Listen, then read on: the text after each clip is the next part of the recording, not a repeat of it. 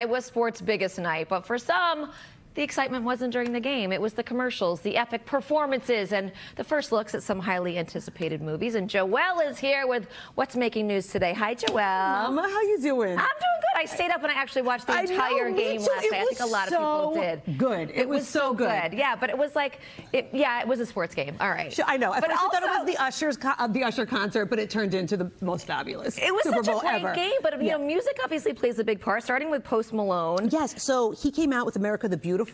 It was a country twist on this, and let me just say, for lack of better words, it was beautiful. You know, he opened up to a crowd in Vegas over the weekend saying that he was terrified. Oh, really? He did so good, and I love that we saw a different side of him. He didn't look terrified at all, actually. He looked very comfortable, yeah. And then we just saw the cutaway shot of Taylor during his performance. We saw plenty of those. Yeah. But, you know, of course, everyone's talking about Usher today. Yes. So let's talk about Usher's performance. What were your thoughts? Usher was fantastic. So I have seen Usher in Vegas, and it's not a show, it is a straight-up party, and that's the energy that he brought to the Super Bowl. Yeah, he did. Okay, so there was dancing, of course. There was roller skating. We had Alicia Keys. We had Ludacris.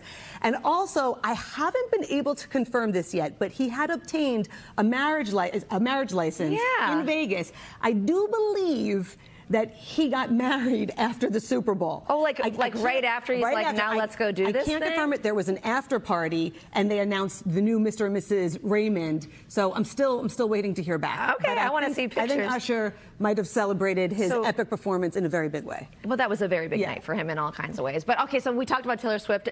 Did she upstage the game, Usher, anybody else? You know what? I think it's kind of fun to watch the cutaway shots of her, because I do too. Taylor, she might be the most famous person in the world, but look at her. She's right there with her friend who just happens to be Blake Lively, and like getting so into it. I was reading a stat talking about how much money she brought to the she was NFL. chugging a beer. Yeah, I mean, my 8-year-old Gianna was like, "Mom, did they show Taylor? Did they show Taylor?" Gianna would have never watched the Super Bowl with me, and she, you know, my 8-year-old was glued to it. So I love that. I love that they're bringing us into their world a little bit. I think so too. It's mass market, even bigger than it ever was before. But exciting news for Beyonce too. I mean, not only did she have that incredible commercial, but then it was an announcement. Yes. Okay. So the commercial she did during the Super Bowl was for Verizon, and she kept trying to break the internet. She's like, "Did we break the internet? Did we break the internet?" And then finally, at the end, he's like, "No, you didn't break it yet. You didn't break it yet." And then her quote in it is, "Okay, they ready. Drop the new music." And then here's what happens. You go to her Instagram, and she announces Act 2. So this is part 2 of Renaissance, and she is coming out with new music, and it is going to be a country album. Really? She released some songs for us to hear. We're going to have to wait for the end of March for this one. But yes. Wow. So I loved the commercial, but I didn't even pick up that she was making an announcement. I know. I feel like most people didn't. But I was like, wait, drop the new music. Let's try this now. Let's just drop some new music. Okay, so let's talk about commercials. Okay. So my favorite was Duncan. I think yours was too. That was my favorite too. This is with Jennifer Lopez, Ben Affleck, Matt Damon, and Tom Brady. The Suits commercial. Yeah, we have a little bit. So let's take a look.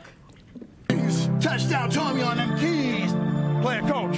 Got it. I'm open. And needs no introduction, my partner. Sometimes it's really hard to be your friend. You said you were gonna support me. Dunkies! Don't go away, my heart. Why you dunking me, girl? Why you dunking? Dunkies! My heart.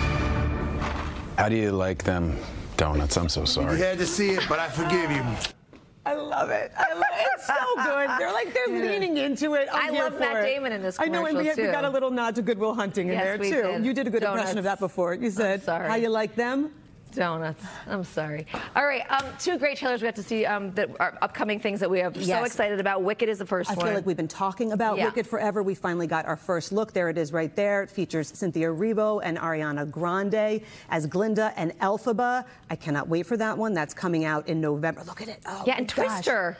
And so we've got a remake of Twister, which is called Twisters. It is called Twisters. Wasn't on my radar. That's coming out. We got a first look at that as well. I had no idea That'll be this in was July. coming. Yeah, that's starring Glenn Powell. Yeah. He's on fire right now. He really is, after Top Gun and good stuff. Too. It was a great show. It was a great show. Great stuff, Joelle. Be sure to follow Joelle on social media for more. Thank you so much.